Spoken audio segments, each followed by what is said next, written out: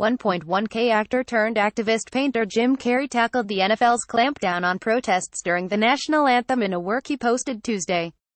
In a blitz of the league's owners after they mandated that players either stand at attention for the anthem or stay in the locker room, Carrey pictured President Donald Trump raging against a backdrop of corporations, which Carrey wrote, "SHLD rethink sponsoring moral cowardice before we start asking, whose side is Nationwide really on?" Trump has condemned the practice of players kneeling during the Stars. Download. Do you have information you want to share with HuffPost?